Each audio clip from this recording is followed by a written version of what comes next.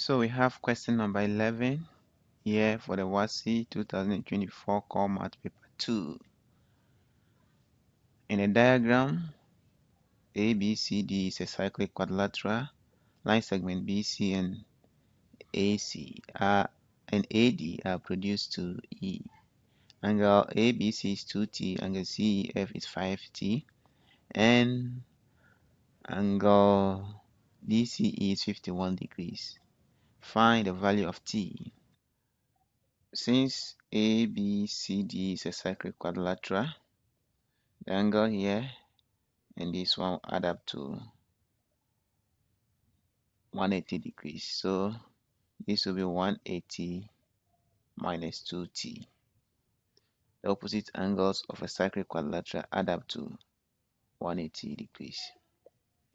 Then the angle here, since they are angles on straight line, the 5t and this one, so this angle will be 180 minus 5t.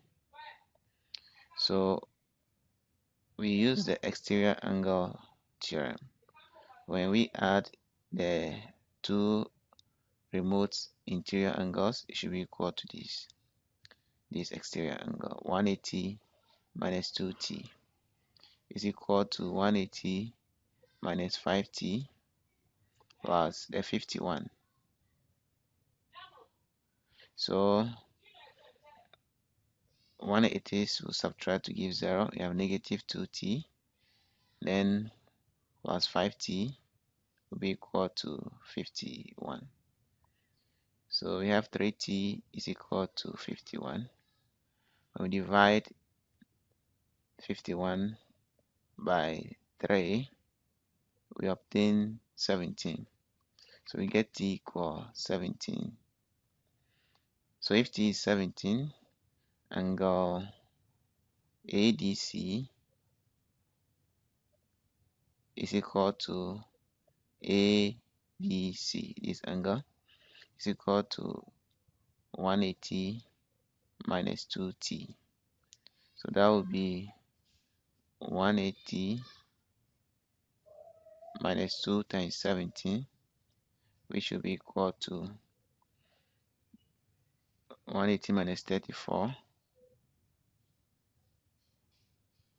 and that will give us 146 degrees. 146 degrees. That is the value of angle ADC. Look at the B part. The graph of the relation y equal x squared plus ax plus b, where a and b are constants, cuts the x-axis at 3 and the y-axis at 6. Find the values of a and b. Then we'll use the values of a and b to solve the equation x squared plus ax plus b equals 0. So we have y equal x squared plus ax plus b. So y it cut the x-axis, y equals 0 and x equal 3. So that will give us 0 equal 3 squared plus a times 3 plus b. So we get 0 equal 9 plus 3a plus b. In other words, we have negative 9 is equal to 3a plus b. We can call this equation 1. Then again, at the point where the graph cut the y-axis, x equals 0 and y equal 6. So we will obtain 6 is equal to x squared, 0 squared plus a times 0 plus b. So that will give us b to be equal to 6.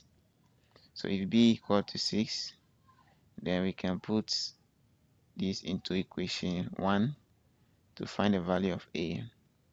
So we have negative 9 is equal to 3a plus 6. So we have 3a is equal to negative 9 minus 6, which is equal to negative 15. So dividing through by 3, we get a to be equal to negative 5. So a is negative 5, b is 6. So the equation becomes x squared plus ax. So x squared plus, that is minus 5x plus 6 is equal to 0. So we want to solve the values of a and b. We want to solve this equation. So the equation we are solving is x squared minus 5x plus 6 equals 0. So two factors of 6 that when we add we get negative 5 are negative 2 and negative 3x. So negative 2 and negative 3, when we multiply we get 6, when we add we get negative 5.